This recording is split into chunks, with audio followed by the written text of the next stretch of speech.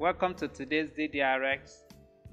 I have in the studio with me my lovely wife, Toyin, our son, Timothy Inioluwa, and her daughter, first daughter, Esther Oreoluwa, Dada, with me.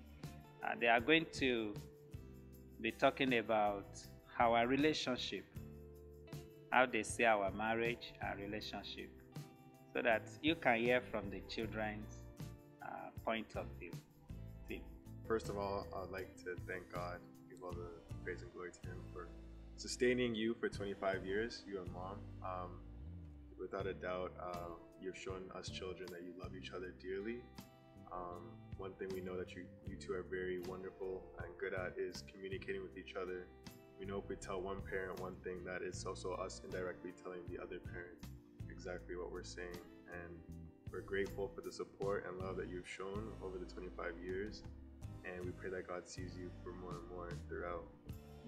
Thank you, amen. Esther? I'm happy to be here as well, so thank you for having me.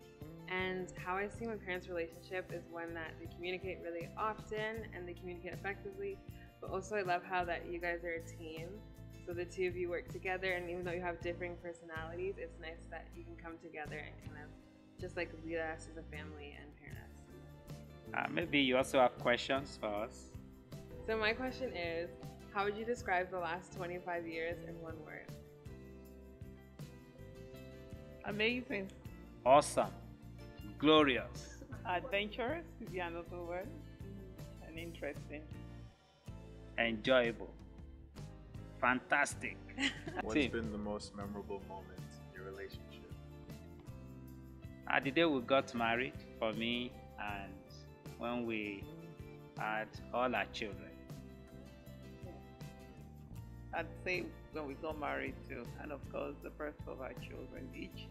Each birth had its own peculiarity, one way or another, and those are moments that will forever be treasured.